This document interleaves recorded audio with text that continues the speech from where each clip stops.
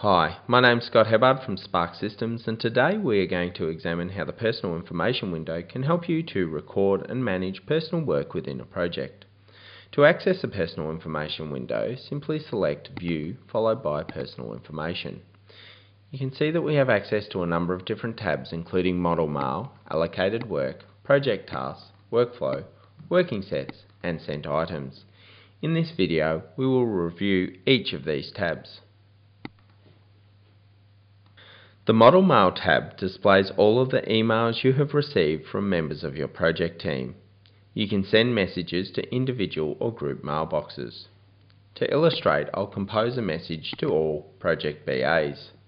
You can see that group mailboxes are represented by the red and green icons, whereas individuals are represented by the blue icons. Each message can be flagged with a different colour so it can be easily identified. I also have the ability to insert a quick link. As you can see, there are several quick links represented here by these hyperlinks.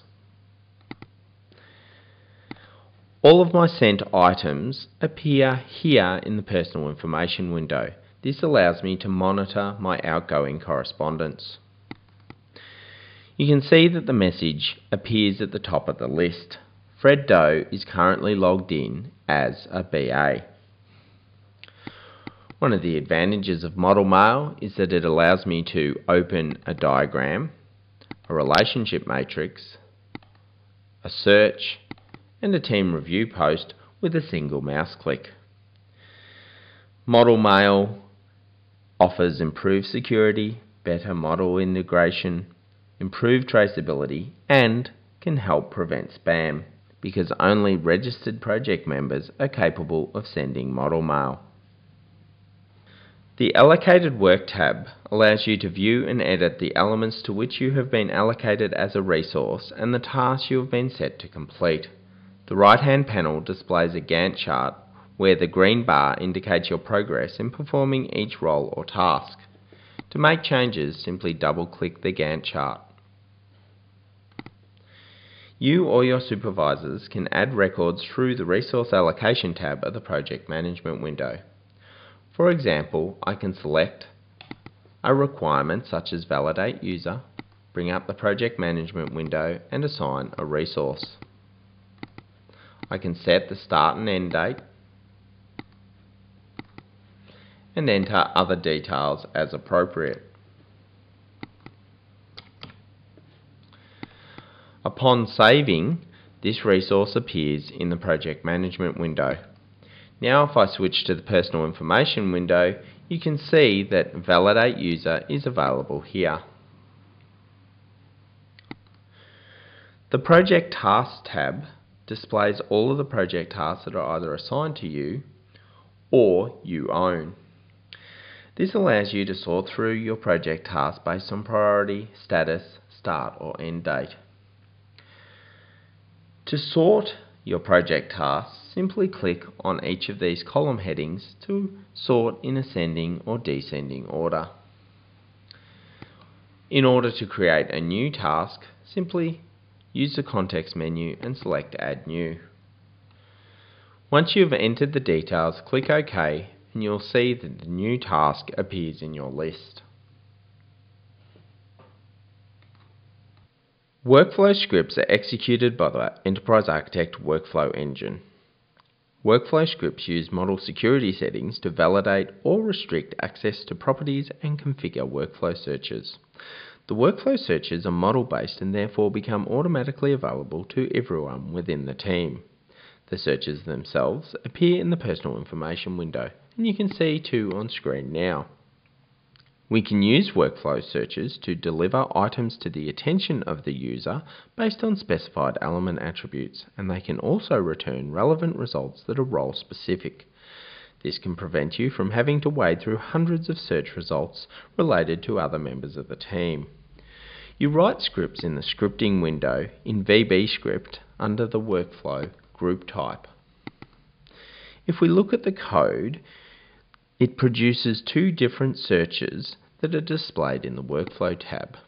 The first search returns all suggested changes. The second search returns different results based on your group membership. When running through a workflow process, there can be times where fields need to be disabled depending on factors like what state the process is in or the authorization of the user attempting to update it. You can see on screen that a member of the BA group cannot edit the version number. However, if you are not a member of the BA group, you can edit the version number.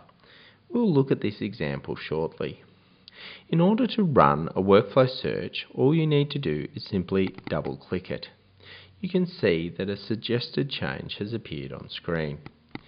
If I open it, as a member of the BA group, I am unable to edit the version number. If I run my role-specific search, you can see that it only produces one result, which is a validated change. What I'm going to do now is I'm going to update my security settings. I am now a member of the team leaders group.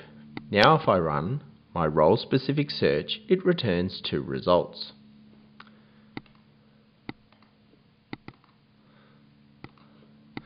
I'm now going to upgrade my group membership again and make me an admin. Now if I run the role-specific search, it returns 3 different results: implemented, for review, and validated. If I run all suggested changes, because I am no longer a BA, I can make a change to the version number. If I run the search again, you can see that the version number has been clearly updated.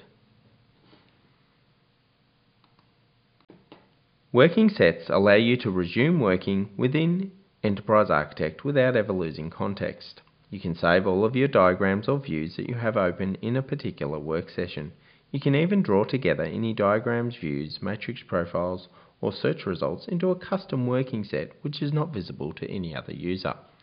To demonstrate, I'm going to open a working set. You can see that I can quickly and easily navigate between different diagrams and views within Enterprise Architect. I also have a number of different options, including the ability to create a copy as new.